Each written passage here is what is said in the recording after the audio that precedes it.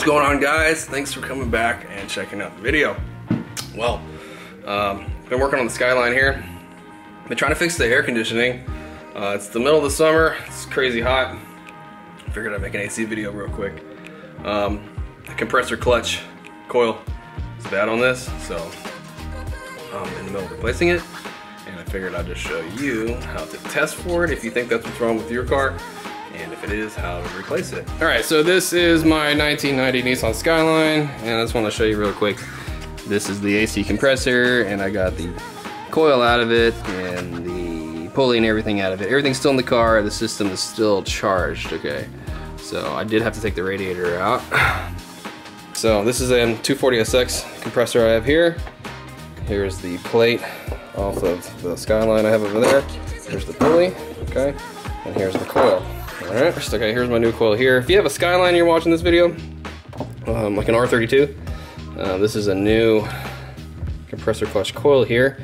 These are pretty rare, so if you're trying to get one, hit me up down in the comments and I'll tell you where to get one of these guys right here.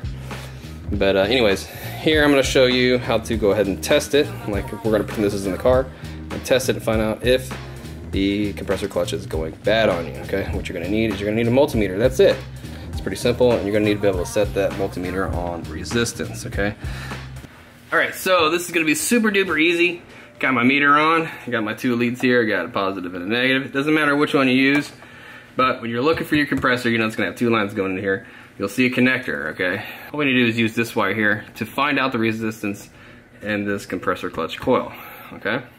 So all you got to do is stick that on the terminal that's in there, and then all you gotta do is ground this guy to the same ground that's on the compressor.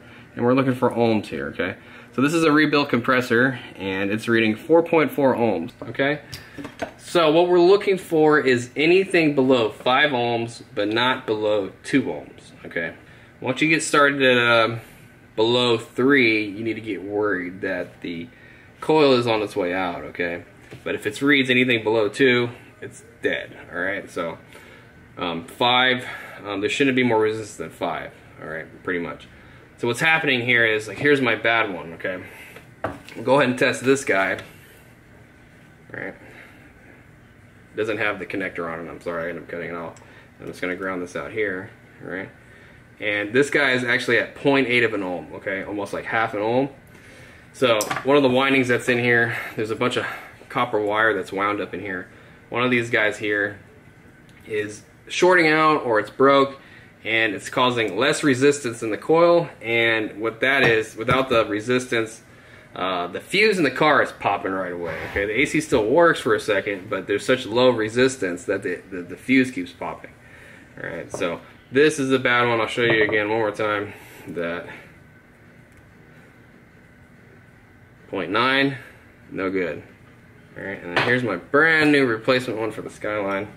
I'll show you what that one. This one actually reads a little bit different as far as the resistance goes. The resistance is actually really low with this this is a super Japanese part.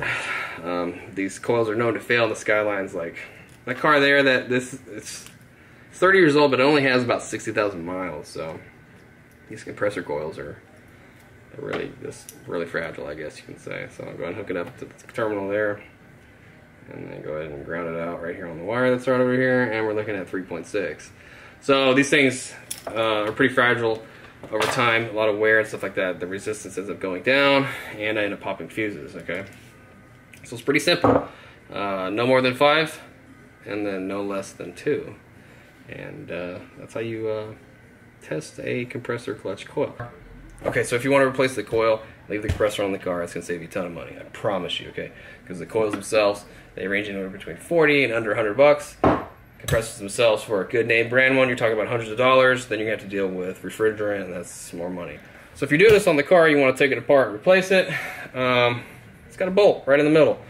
Sometimes you need a tool to hold this pulley and prevent it from spinning. But if you got tools that are fast enough, you can get the bolt right out without it spinning, okay? Take the bolt right out, okay? Now the cover itself, with the plate, you can kind of just pry it off. Okay, this one comes off real easy because it's been rebuilt. It's nice and clean, okay? And pull the plate right off. Okay, and you got to be careful. Sometimes there's a little washer down in here. You're gonna need to reuse that. Now, so the coil lives behind this pulley, in this pulley, so the pulley has to come off. Okay, so here's the Skyline pulley again. This is what it looks like behind it. This fits together like that, okay? So we gotta get behind it. Sometimes these bearings that's in here goes bad. You need to replace those. They're really easy to replace. Basically, you can just hammer these guys out with a socket and hammer a new one right in. Alright, so things get a little bit different depending on what car you're working on. This car, okay, this compressor is different from my project car over here. The way this pulley mounts to the compressor. So it's probably different in your car if you're watching this. And the way this one works is it works with this locking ring right here that I have to loosen up. Okay. Take off. Here's the locking ring. Now most cars use a snap ring. Okay, this is a snap ring. You need a pair of pliers, snapper pliers, to get it off. Okay.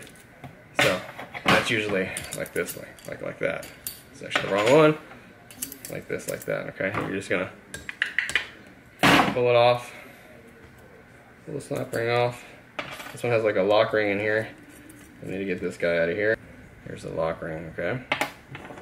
Chain ring. Sometimes these pulleys will come right off, okay? So in my Skyline, it came right off, no problem. And this one, it'll come right off. This is nice and clean. Sometimes they don't want to come off, like in some Jeeps that I've had, and you need to use a puller to actually pull this off. But this guy will come right off because this is a rebuilt compressor. It's nice and clean. You can kind of pull it right apart, okay? You can see here, nice and clean. There's the coil here, okay? And this coil, if you look inside of it, it's held on with these Phillips screws. All we gotta do is take these Phillips screws right out and replace the coil. It's that simple. Just put it back in the same orientation you took it out. Pretty much where this wire sticks right out. It's that simple. If you look at my Skyline one, like this one, there's no Phillips screws down in there. It uses snap ring. So there's a snap ring in there. And that can be a little challenging to do on the car, depending on how much room you had. Like I had to take the radiator out to be able to use the pliers in there. But pretty much you just end up replacing it with the new one. Slapping it all back together. Make sure you don't forget the washer that might be in here. And that's pretty much it. It's pretty freaking simple on how to replace them. Alright, all you gotta do is slap it back together. Alright, well that's pretty much it for the video. If you're on Facebook, do me a favor, hit that like, follow. If you're on YouTube, do me a favor and hit subscribe, thumbs up. Throw me some comments down below if you have any questions or anything like that. Check out the channel, I got a bunch of things on there. You know, if you're into Jeeps, import cars, trucks, whatever, there's everything on my channel. And I really appreciate all my subscribers for, you know, coming, checking things out, telling me what they think. Without them, couldn't do this right here, okay? So yeah, that's pretty much it. You guys take care, be safe, have a great weekend. Can't wait to get this all back together in my Skyline. It's freaking hot, super hot. It's so hot I got the garage closed, okay? Because it's hotter outside than it is in the closed garage. It's pretty crazy. All right, you guys take care, be safe. Later.